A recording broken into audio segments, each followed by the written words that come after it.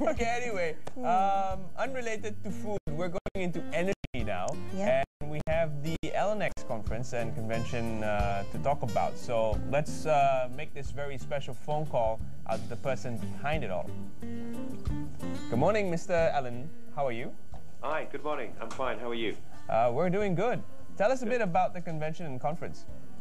Okay, we are the organizers of ASEAN LNX, which will open on the 20th of March at KLCC. As you alluded just now, it's an event focusing on the energy needs of Malaysia. So it will cover conventional, traditional energy needs and also the renewable energy that's now becoming a lot more part of the energy mix of Malaysia. And we're working with TMB. They're the hosts for the exhibition, Malaysia's utility. And it's also run alongside Industrial Automation, which is a show which focuses on automated solutions for manufacturing. So that's I guess, the overall summary of what we're doing this week. Alan, maybe you can help us understand, why is Malaysia the focal point for energy in ASEAN? Well, it's not so much the focal point for ASEAN, but our title, we try to reflect the visitor analysis of Asian LNX. So we're getting now a lot of visitors from outside Malaysia, from the ASEAN region. So although the show does focus primarily on Malaysia's energy needs, we're now seeing a trend where we're getting more and more visitors from Indonesia, Thailand, the Philippines, Singapore. So we feel that the title of the show should reflect that. All right, well, this is not the first time you've had it. Share with us your experience from last year's event.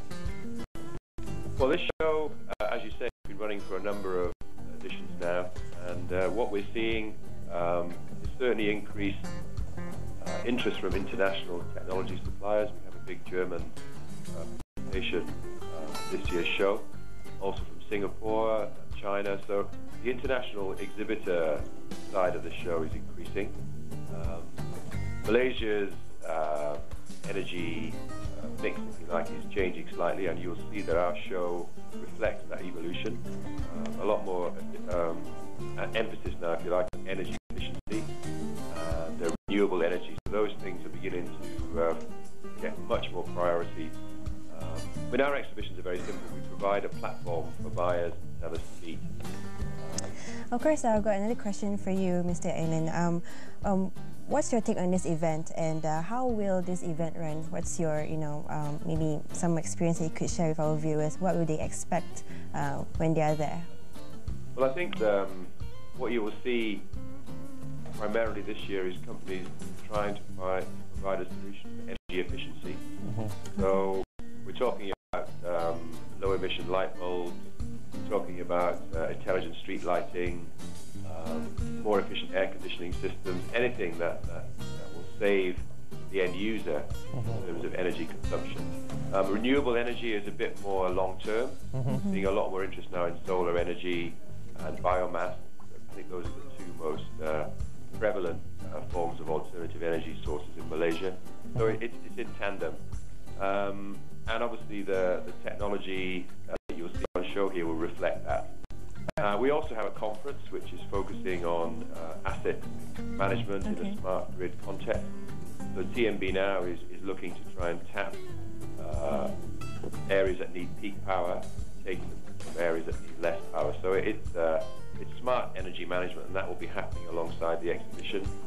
Also, we have a business-to-business matching session, which in the old days it was enough for organisers to provide a platform for buyers and sellers to meet, but now we have to do a bit more. So we have a B2B matching session whereby we try and match before the show visitors to exhibitors. So that's a bit of extra dating, if you like, that we're trying to do this year. All right. So, Alan, on that note, we are short on time. Just share with us the dates and venue for this event before we say goodbye. The show will kick off on the 20th of March at Kuala Lumpur Convention Centre at 10 a.m. in the morning. We will run from Wednesday to Saturday, so we will conclude at 5 p.m. on the 23rd of March. All right.